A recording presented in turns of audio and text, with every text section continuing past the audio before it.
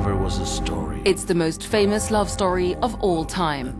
This latest version of Shakespeare's Romeo and Juliet has been adapted for the big screen by Academy Award winner Julian Fellowes, the creator of Downton Abbey.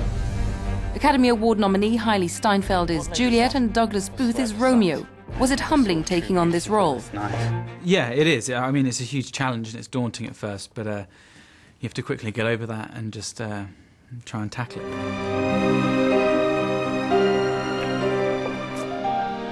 You're kissed by the book. Madam! We had about 3 or 4 weeks in Italy before, like prep, sort of rehearsals, horse training, fighting training, dancing training, which I was terrible at. You know, trying to dance those dances were impossible. Was all that business. But yeah, no, we got some really valuable time to spend together and got to know each other really well, and that was priceless. Oh, Juliet, if your heart, like mine, is full, then tell the joy that waits us this night. I cannot tell of what is limitless.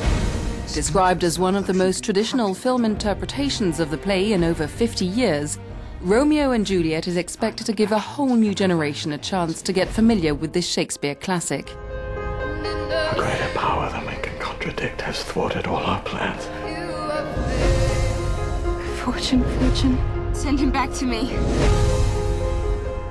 Take this phial and drink through the last drop, and there will be no sign of life within you.